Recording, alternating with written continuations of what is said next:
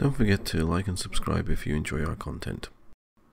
Now, as you may have gathered from the description of this video, we're going to look at automating Virtualbox. So first we've navigated already to the Virtualbox directory where the installation took place, and we're going to start using the virtualmanager.exe with the parameters in order to create a virtual machine. So you're going to be able to see the commands that are used on screen along with the text, and I'm going to narrate my way through this. So the first thing we've done is we've registered a virtual machine. That effectively creates a blank machine. Now, next on our list, we're going to go ahead and effectively set the CPU and memory for that machine. So from this point of view, think of it this way. Once the machine's created, you need to add all the hardware to it, and then from there you can move forward. So at this point we're registering the RAM, which in this case is in megabytes, and the same goes for storage later on. All the allocation is done in megabytes. We've also set the boot option to DVD, so it will first boot to the DVD drive, which for mounting purposes later will become particularly useful.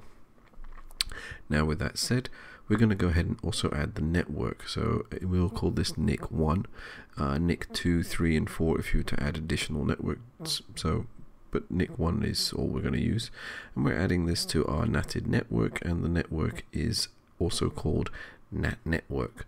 So this is the LAN that we use for everything else. Now we're also giving it an OS type. This helps Virtualbox define what is going to be used later. In this case we're using the Ubuntu 64, it could be Windows, it could be Ubuntu 32, or any of the Linux derivatives that it supports. Now we're adding the first storage controller. This one is the EDI controller. This is the one that I will use for mounting effectively DVDs or ISO files later.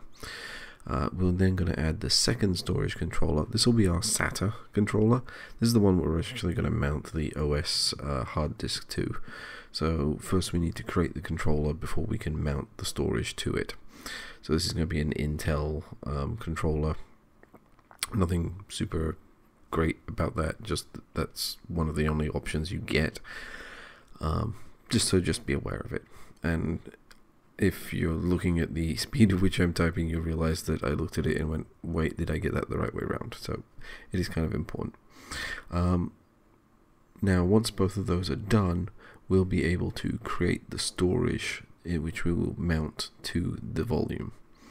So this is a slightly different command from the previous ones. So we've had the modify VM and we've had the storage CTL. This one is a create HD, so as the file description would be, create hard disk. You tell it the file point, so this is basically where the physical file will sit. So in this case it's going to sit on my D drive, it's going to sit in a folder called VM, and I'm going to call it IO, the same as the VM itself, and then the VDI file. So I'm telling it in this case again megabytes, so I'm going to format it, and that's a 10 gig. So that's a straightforward simple command for creating a 10 gig partition. Obviously you'd add an extra 0 if you wanted 100 gig and so on and so forth, and you would create as many of those as you needed if you were to have subsequently 2 or 3 drives, and you'd create potentially 2 or 3 files. Next on our list, we're going to need to mount that storage. So we're going to attach the storage. So this is the attach command, again to the actual VM that we're connecting it to, and then we're going to tell it to which storage controller. So we see we go back to our earlier point where we say this is the SATA controller on port 0, device 0.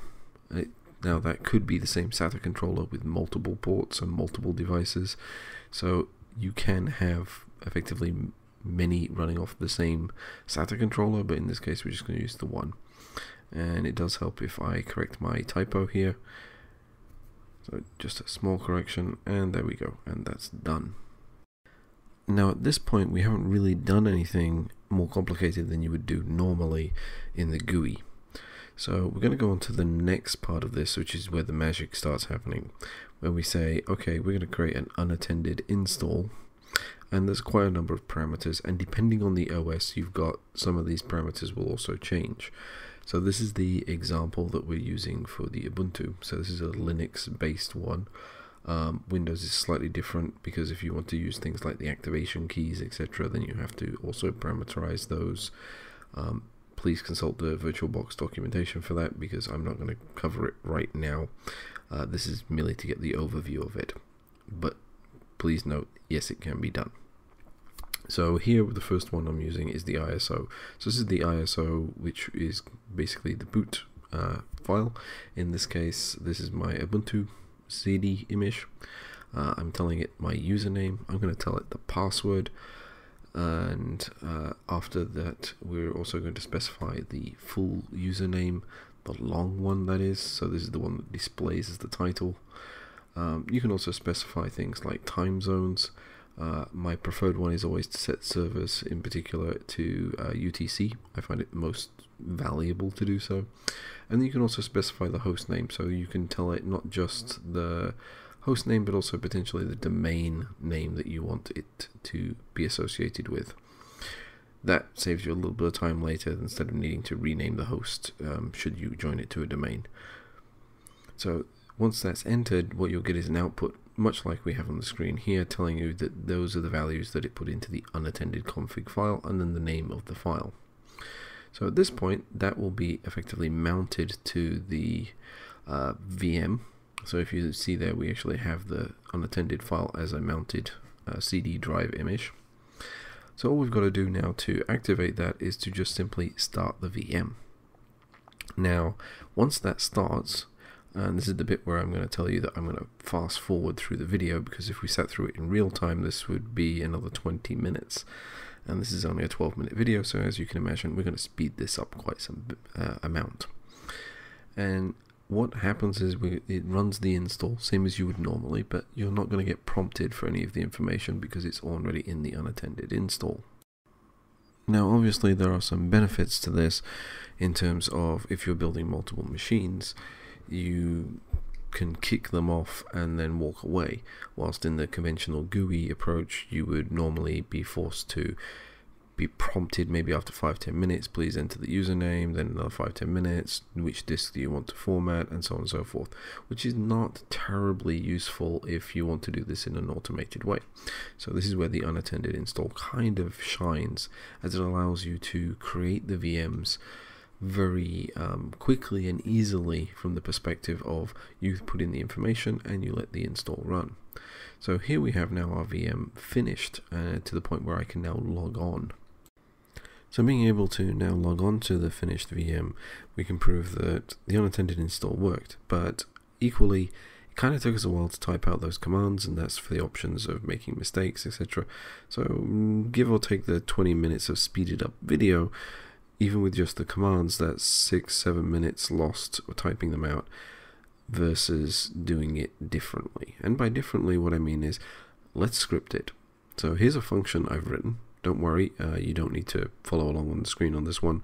There will be a link in the description below to GitHub where I'll paste a copy of the script.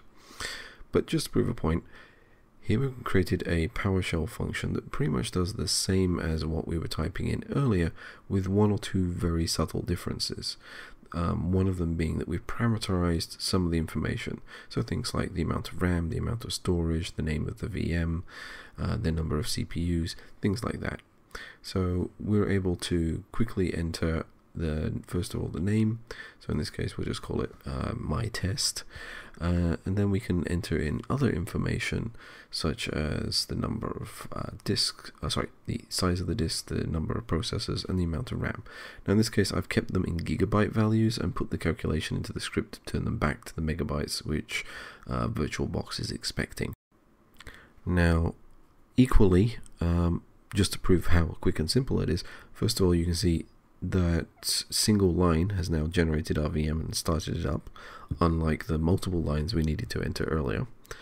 The other part of this is I'm going to shut down our original VM, mostly due to constraints on my machine with the number of CPUs that I can run at the same time.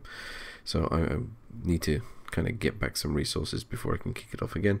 And what I'll do is I'll start an unattended install for a second machine. So I'll just quickly save this one out, and I'll go ahead and launch a second one in a very similar way. So again, if you think about the original one where we were typing for 5-10 minutes to get out all the commands, and here I just need to go back and change the machine name, and I effectively have now triggered off a duplicate machine. So while both are standalone and both are completely different, they're still following the same network values, the same password information. Everything in the unattended install is identical. Now, just like before, what we're going to do is we're going to speed up the video because, again, 20 minutes, realistically, I'm sure you don't want to sit through. And if I didn't speed it up, this would now be a 40-minute video. So for the sake of everyone involved who's watching, we will fast forward to the end. Now, whilst the speeded up installation is running, there is one other thing I want to point out. Think about the potential of how this would look if you had smaller images. Because here we have a full-blown Ubuntu desktop, which is basically one of the bulkier images, all things considered.